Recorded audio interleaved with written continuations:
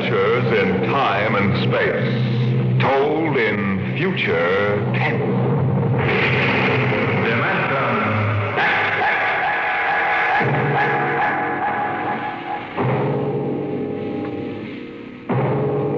The National Broadcasting Company, in cooperation with Street and Smith, publishers of astounding science fiction, bring you Dimension X.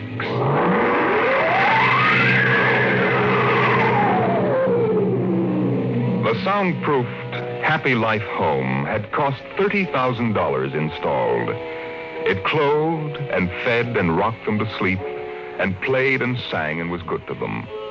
Their life purred on from day to day, measured and controlled by the nucleonic thermostats, the iridium sponge servo brains that made the beds and washed down the bathroom floors and made sure the salt cellars flowed freely without clogging.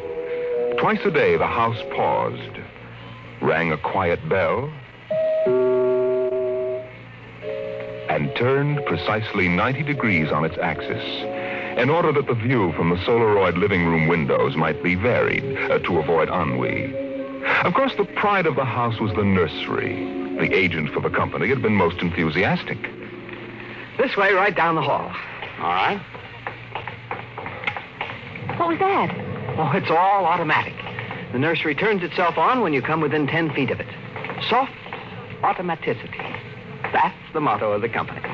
All right, now, this is the nursery. 40 feet by 40 feet and 30 feet high. Separate power unit with automatic overload circuit breakers, inspected and approved by the underwriter's laboratory. The nursery is educational, instructive, entertaining, and therapeutic. The entire control mechanism is adjusted to the electroencephalographic key of the child. How much does it cost? 30,000 FOB, Los Angeles. But that's as much as the whole house. Why, no. But we do want the best for our children, don't we? Oh, yes, we want the best for our children.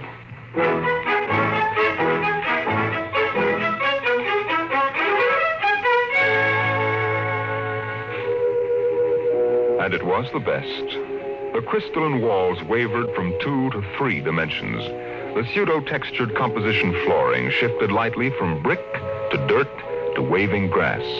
And the odorophonics wafted the scent of fantasy through the hermetically conditioned and filtered air. The nursery was the very best. But then they wanted the very best for the children. The technicians installed the nursery, and the heavy coaxial power cable was run in from the main line. The walls sprang to life, and the mental control banks and relays hummed. All right, Peter and Wendy, this is your nursery. What's so special about a nursery, Dad? Plenty. You just go in and see. Oh, do we have to? It's so big. You promised you'd play ball with me outside, Pop. Go on, kids. Try out the nursery. It's better than any old yard. Oh. Go on in, dear. You'll be surprised. Gee. Go ahead, Wendy. I'm scared. I'm not. Hey, it's nice in here. It is? Come on in, Wendy.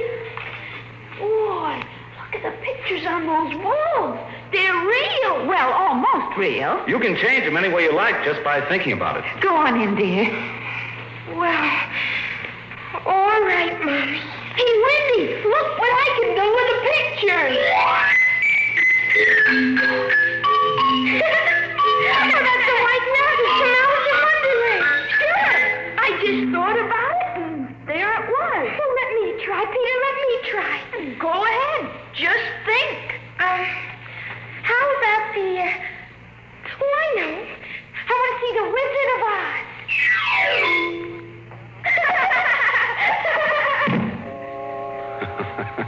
Well, dear, there we are. They like it, don't they? Well, why shouldn't they? All they have to do is think, and they've got whatever they want in 3 dimensions. Color, sound, and smell. Oh, think what it would have been like to have a nursery like that when you were a kid. It's nice that we can give them all the advantages. Why, sure. What else are we working for, huh? That's right.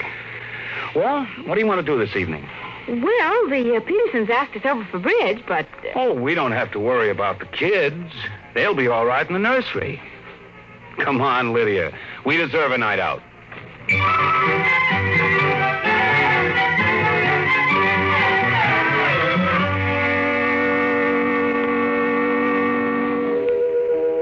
And in the nursery, the walls were a kaleidoscope of time and space and imagination.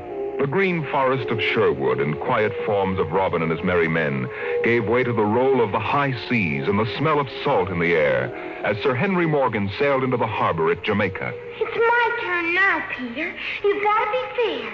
It's my turn. Dorothy and the Wizard of Oz followed the yellow brick road round the nursery walls. Then Hansel and Gretel discovered the gingerbread house about 3 feet from the door. And from a high tower that stretched into the clouds, the little lame prince sailed out over his kingdom. And behind the crystal and quartz walls, the vacuum tubes and grids and banks of mental image tape spun quietly and efficiently, erasing the line between illusion and reality. Of course, the electric bill from Consolidated Utilities was tremendous, but it was worth it. The house went on. The stove hummed happily in the kitchen, making breakfast, dinner, and supper for 4, turning the eggs over lightly and producing popovers electronically calculated by capacity to a 30-volt current and specific gravity. The automatic laundry did the shirts with a medium starch in the collars, except the button-down Oxfords, which had no starch at all. The Happy Life home breathed contentedly as life proceeded with soft automaticity as guaranteed in the brochure and bill of sale. George. George, I wish you'd look at the nursery. Oh, what's wrong with this? Well, I don't know. Well, then what? I just want you to look at it, that's all. Or call a psychologist to look at it. What would a psychologist want with a nursery? Oh, now, George, you know very well what he'd want. I was in the nursery last week. It's perfectly all right. Well, it's different now. Huh? What do you mean, different? Well, I just want you to come and see. Are the kids there? No, Madge Allen took them to a show along with her kids. That's why I want you to look in now before they get back. All right. What you expect me to do, I don't know. I'm no mechanic. This isn't a question of a leaky faucet, George. All right, dear, I'm coming.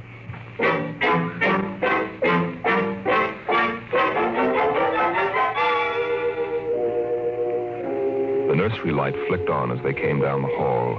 The relays clicked, and the tubes warmed, and chemical odor banks and pipes bubbled into life as they paused before the closed door. Go ahead, George. Open it. On all sides, in 3 dimensions, stretched the hot, tired landscape of an African veldt, reproduced to the last stick and pebble and bit of straw. The ceiling above them became a sky with a hot, yellow sun. A wind blew in from the baked veldtland. The hot straw smell of lion grass. The cool, green smell of the hidden waterhole. The great rusty smell of animals. The smell of dust like red paprika on the hot air. And now the sounds.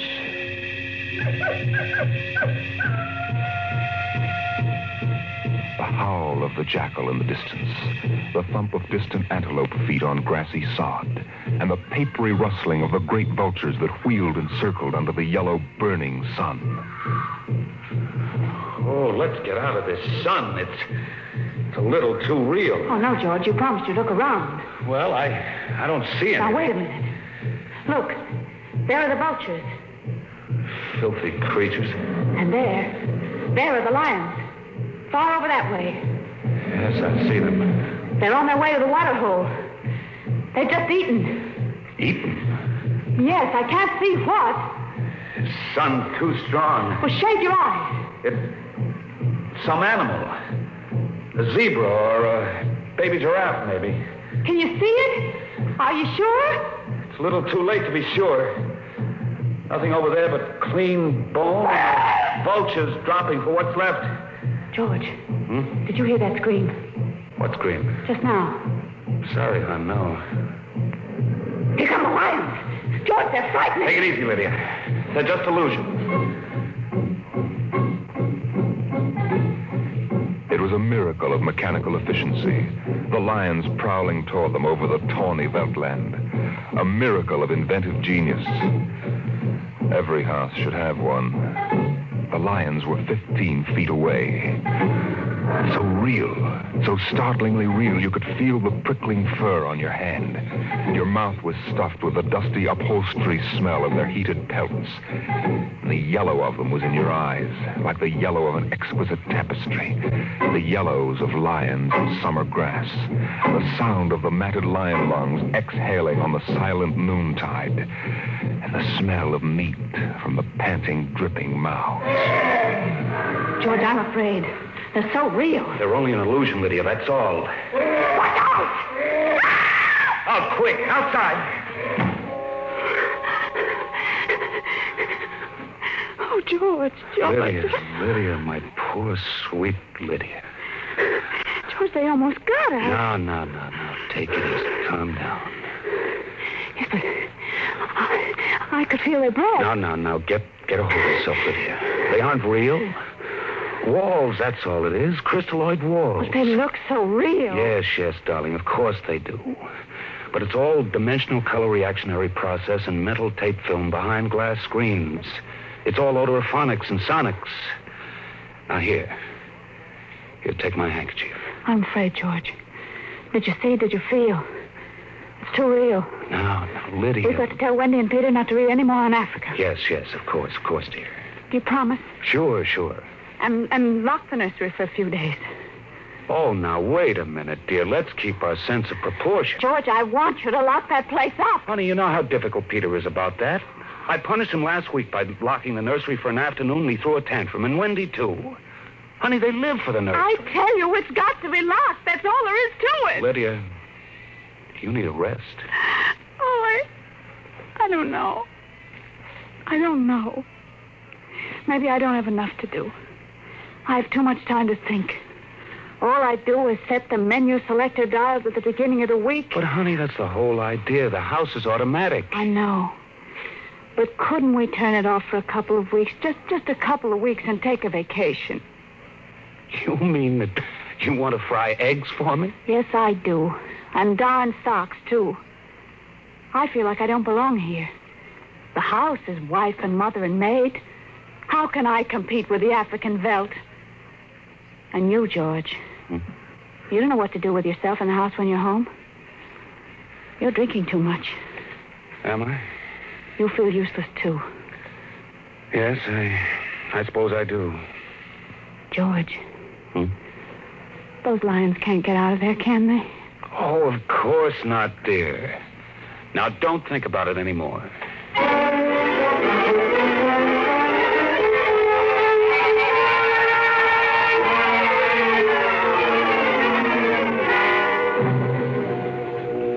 They ate alone.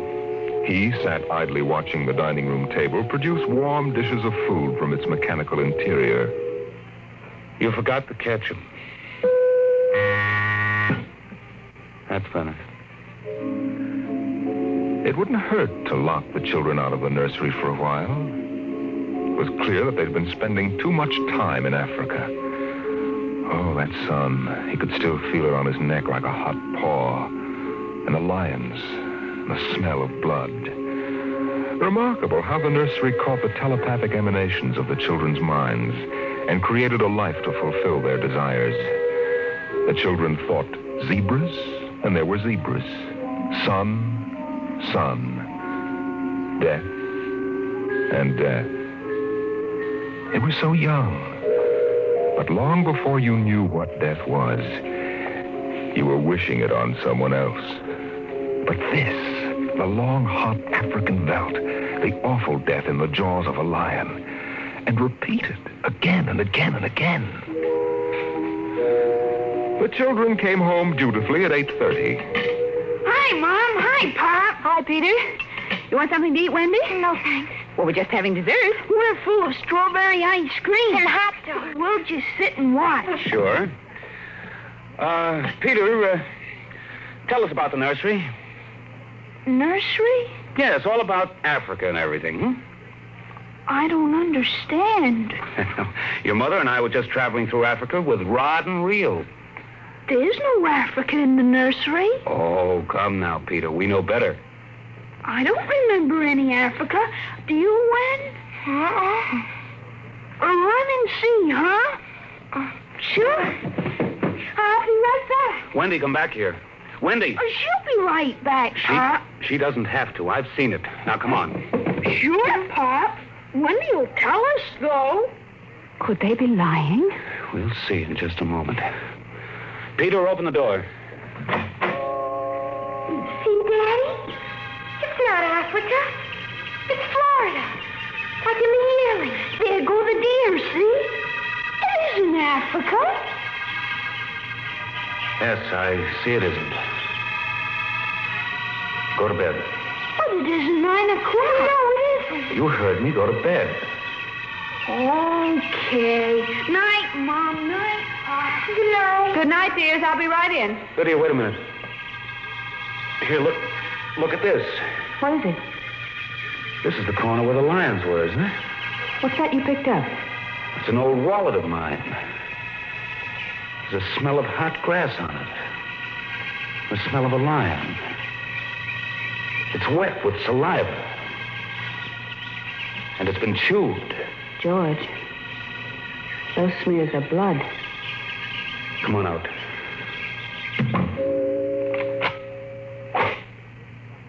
Now let's go to bed.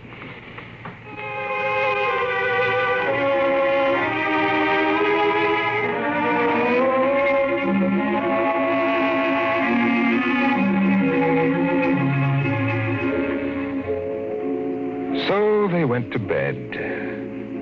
But in the middle of the night, Lydia was still awake, and she knew her husband was awake. George. How did your wallet get in the nursery? I don't know. Wendy must have changed the walls from the African Veldt. Honey, I'm going to keep it locked. Maybe it isn't good for the children. It's supposed to help them work off their neuroses in a harmless way. I'm starting to wonder. We've given the children everything they wanted. My father used to say children are like carpets. They should be stepped on occasionally. We've never lifted a hand. They're spoiled. And we're spoiled. I think I'll have Dr. McLean come tomorrow morning and have a look at Africa. Yes, only it isn't Africa now. It's Florida and the yearling. I have a feeling it'll be Africa again before then.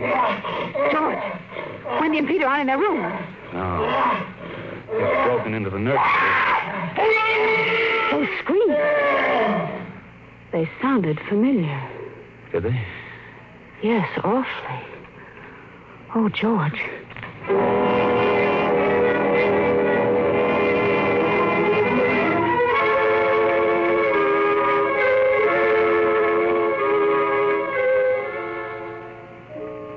Although their automatic somno beds tried very hard, the two adults couldn't be rocked to sleep for another hour. A smell of cats was in the night air. And in the morning, the stove cooked French toast, and the dining room table poured the syrup and melted butter. Pop, Yes? you aren't going to lock up the nursery for good, are you? That all depends. On what? On you and your sister? We feel that you should have some variety, dear. If you intersperse this Africa with a little Sweden or China... I thought we were free to play the way we like. Well, you are within reasonable bounds. Well, what's wrong with Africa, Daddy? Oh, so now you admit you've been thinking up Africa, hmm? I wouldn't want the nursery locked up ever. Well, as a matter of fact, we're thinking of turning the whole house off for about a month. Sort of camping out. You mean I'd have to tie my own shoes instead of having my shoe tire do it? And brush my own teeth and comb my own hair and give myself a bath? Well, Wendy, it would be fun for a change, don't you think, dear? No, it'd be awful. I didn't like it when you took out the picture painter last month. Well, that's because I wanted you to learn to paint by yourself. I don't want to do anything but look and listen and smell. What else is there to do? Oh, all right. All right, go play in Africa. Are you going to shut off the house? We're considering it. I don't think you better consider it anymore, Pop. I won't have any threats from you, son. Okay, Pop. Come on, Wendy. Let's get back.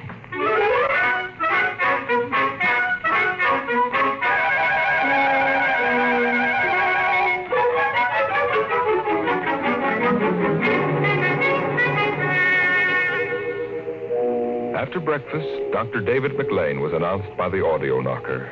And the dining room table, recognizing him as an old friend, poured an extra cup of coffee, light with 4 lumps. I saw the nursery last year, George. It looked all right to me. You didn't notice anything unusual? No. The pattern showed the usual violence, a tendency toward slight paranoia. All children feel persecuted by their parents. Perfectly normal. I locked the nursery and they broke into it last night. I let them stay so they could form the patterns for you to see. There it is. Well, suppose we take a look at it right now.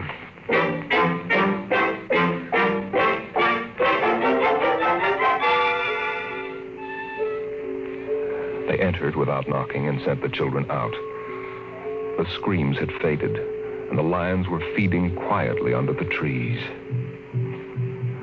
Wish I could see what they're eating. Do you suppose some high-powered binoculars would... Hardly, no. How long has this been going on? A little over a month. It certainly doesn't feel good. I don't want feelings. I want facts. George, a psychologist, never saw a fact in his life. He knows about feelings, and this doesn't feel good. My advice to you is to have the whole room torn down and your children brought to me every day for the next year for treatment. Is it that bad? I'm afraid so. You know, that's why the nursery was developed originally, to let us examine the patterns left on the wall by a child's mind. But what is it? What's wrong with Peter and Wendy? Well, it's hard to say. I haven't punished them more than average, though I took away a few gadgets. Last week, I locked the nursery to show I meant business. George, you've let this room replace you and your wife and your children's affections. This room is their real father and mother. And now you come along and want to shut it. You can feel the hatred coming out of that sky. George, turn everything off. The nursery, the automatic kitchen, the whole confounded automatic house. Start now. But won't the shock be too much for the children? I don't want them going any deeper. Let's get out of here. I never liked these rooms. Get me nervous. Those lions look real, don't they? I don't suppose there's any way that... What? That they could become real. Certainly not. Some flaw in the machinery, tamper. No. I don't imagine the room will like being turned on. Nothing ever likes to die. Even a room. I wonder if it hates me for turning it on. Paranoia is thick today. Hello. Is this your scarf? It's stained. Brown. Say, that's blood. That's Lydia's. Come on, the main fuse box is out here. Go ahead. Pull the switch.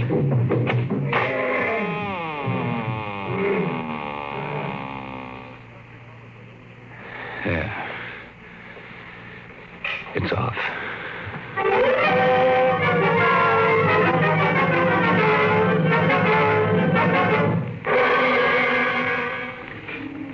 The 2 children were in hysterics. They screamed and kicked and threw things. They yelled and sobbed and swore and jumped on the furniture, weeping. It's off and it stays off. The whole house dies as of now. The more I see of the mess we put ourselves in, the more it sickens me. We've been contemplating our electrical, mechanical navels for too long. We need air. Fresh, unfiltered, unconditioned air. He marched around the house, cutting the switches and pulling fuses. The stove was disconnected with a roast lamb in the oven and a flapjack still in the air. The heaters, the shoe shiners, the shoelacers, the body scrubbers and swabbers and massagers. He pulled the plugs and shorted out the controls, one after the other. The house became full of electronic corpses. It was a mechanical cemetery, so silent. None of the humming, hidden energy of the machines waiting to function at the tap of a button. And by the still dining room table, its radionic insides dead and currentless, Peter wailed at the house. Don't let them do it. Don't let Pop kill I hate you. Peter, please. Insults won't get you anywhere. I wish you were dead. We were for a long while. Now we're going to start really living. One more, Daddy, just one more. Oh, Wendy, one honey. One minute of the nursery, that's all. Just one more Oh, minute. George, it can't hurt, really. Oh, all right, only shut up. 1 minute. And that's the end. Forever. Gee, thanks, Pop. Thanks. Then we're going on a vacation. Dr. McLean is coming in a half hour to help us out. Lydia, turn on the nursery. Now, remember, kids, it'll be just for 1 minute. Oh, boy. Come on, Wendy, come on. Oh, thanks, Daddy. Thanks a lot. Just 1 minute, remember. Oh, where'd I put those suitcases? Lydia! Don't shout, George. I'm right here. Oh, did you leave them alone in the nursery? Well, I've got to get ready, George. Oh, that awful Africa. What can they see in it? Well, in an hour, we'll be on our way to Iowa. What prompted us to buy a nightmare like that? Pride, I guess. We had the money and we were foolish. I guess we'd better get them out of there before they get involved with those beasts again. Pop! Pop! Pop, come in! Daddy! Mommy! Come on, quick. Wendy! Wendy, Peter, what's the matter? Hurry up. Open the nursery. Wendy! Peter! Well, they aren't anywhere. Wendy! Peter! Peter! Oh. The door. Open the door. They've locked it from the outside. Peter! Peter, open up! Peter! Don't let them turn off the nursery! Now, don't get ridiculous, children. It's time to go. Wendy! Wendy, open the door, dear! Let us out. Peter, open the door. Time to go. Open the door. George! George, the lions! Peter, do you hear me? Open this door. They're all around us! George! Son, do you hear me? Let us out. George, look out! They're coming!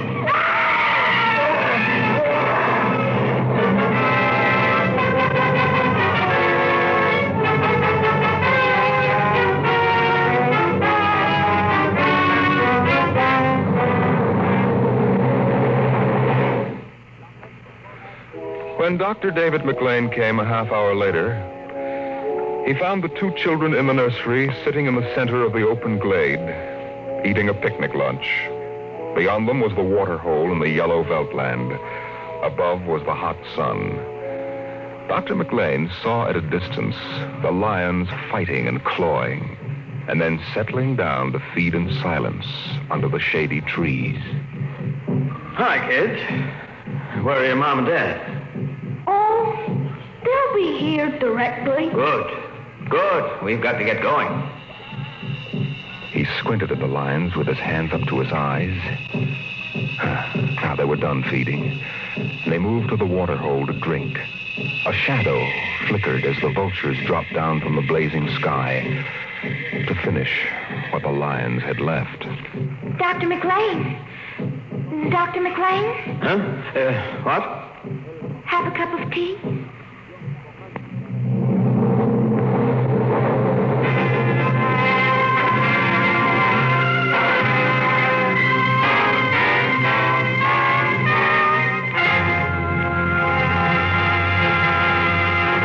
You've just heard another adventure into the unknown world of the future. The world of Dimension X.